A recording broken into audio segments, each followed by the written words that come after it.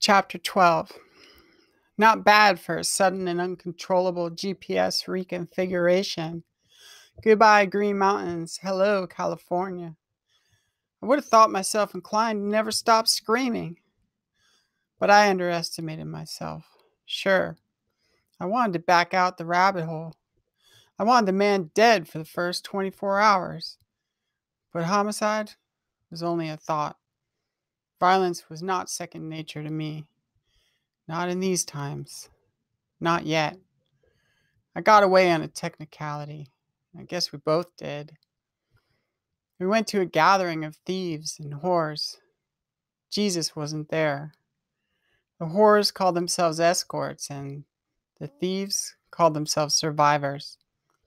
They all could have owned the audition. Rare was a smile. Expect to hustle or be hustled. I expected to feel out of place, but I didn't completely. I kept my mouth shut and let Freddie do the talking. He acted as though I wasn't even there. They all did. He did not introduce me around, and I was slightly offended. Some chick named Uma was bending his ear about a problem with her car, and he listened and kept repeating, about 20 different times while she went on and on about her troubles, working creases into Freddie's forehead. Then she asked what he thought, and he said, "Sounds like the alternator." Much later, I'd come to learn that he always had one-liners for a woman with a car who wanted it fixed and wanted to know what was wrong, who had no intention of ever hiring or paying anyone to fix it, just expected handouts. Uma was no ordinary chick. She was bossy because she could be. She wasn't going to let it go at the alternator. The conversation between them continued. "Yeah, you think so?" "The alternator," she said, walking about the room, attending to this or that, looking for her keys so she could give them to him. "Maybe, Freddie. Well, I'll make some coffee if you want some. I gotta go look for Shelly because she hasn't been home. And Dan, he's asking about her.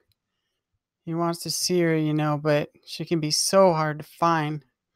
She does it on purpose." "Huh," Freddie said, non-committal. "Well, I'm so glad you came. And what's with that other business we talked about, Freddie?" "I took care of it." "You did?" "'Cause I just got a call from him, not even yesterday." "Uma, I took care of it." "Yeah? Really?" "Oh, great. That's great." What a case of nerves. I was grossly unimpressed and slightly jealous. All her questions, rapid fire at him. Couldn't she lay off? Her rhetoric was stale. She kept on foaming about the mouth with juicy or not so juicy gossip. Tried to make tentative plans for him to take a look at her beat up old Pontiac. Both of them seemed to lock down a time and a place, but I noticed that neither of them actually made note of it, unless it was mental. Freddie realized I was staring at him, and he looked back first to make sure she was gone. She was. She had walked out the apartment, and we could hear her outside talking and venting on some other poor soul out there. He looked back at me and smiled when he saw the look of disbelief on my face. "Don't worry, we won't be here much longer, Boo," he told me. I wanted to walk away from the scene, but I didn't. Where was I going to go? Nobody else in the room was interested in me. I may as well have been a rotary phone or an old desktop computer. They were all lost in talk about this or that scandalous person, place, or thing, with various levels of feeling, sometimes dropping their voices down to a baritone of pent-up frustration or even clear resentment, getting quieter and then louder.